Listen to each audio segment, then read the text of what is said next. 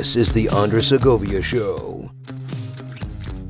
Greetings everyone and welcome to another episode of the TheAndresSegovia Show. In this one I'm going to be unboxing some analog tech made by a tech company called Punkt. They're a European-based company that specializes in making minimalistic products, mostly what are called dumb phones. And they specialize in security and privacy for that matter, although that might change in the very near future. Stay tuned for that. In this case, this is an alarm clock that they built. But before I get into diving into this guy, coffee first.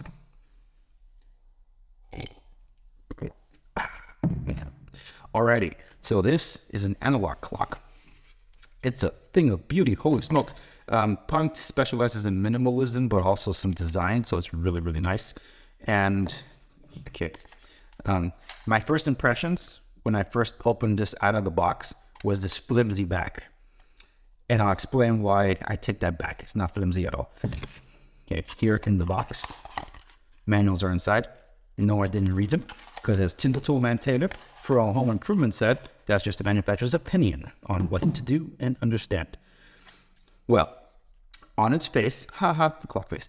On its face, this is a really nice piece of steel. I believe this is steel. I'm going to put the specs up on the screen so you'll know what this is actually all about. This is my first impressions.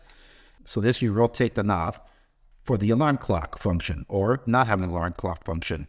And I believe this to click is the snooze button. This is an ejection button down here to remove the backing so you can access the battery. There it is. Okay, so normally I don't read the manuals, but I have questions because there aren't that many buttons here and I'm really curious about how to use it. Well, it's a good thing I got acquainted with it because normally I don't read any of those things, and I'm glad I did because I needed to know how to do some of these functions when there's only what appears to be one knob, and this knob is to set the alarm. So what I first thought was the second hand, and I'll get back to that in a moment, it's not a second hand. This is the alarm, and each maneuver, each click of the knob, if you can hear that, and each click represents 10 minutes. All right, so how do you set the clock? The clock, you set it by using this other knob that's in there. Okay, cool. And there's supposed to be a soft light that lasts 2 to 3 seconds once this is all done. So I'm just gonna jump cut over to when I have this thing fully set up so you can see what it looks like when it's in action. But I just thought I'd give you a walkthrough of that as I'm wrapping up here. And this is to set the alarm. The alarm is on, the alarm is off. All right. Wow, you can do a lot with so little on this thing. That's pretty cool. It has a felted bottom here, so when you stand it up on your desk, like I'm gonna do, it's gonna look great. Matte black everything. Now back to the second hand. I mean the alarm hand.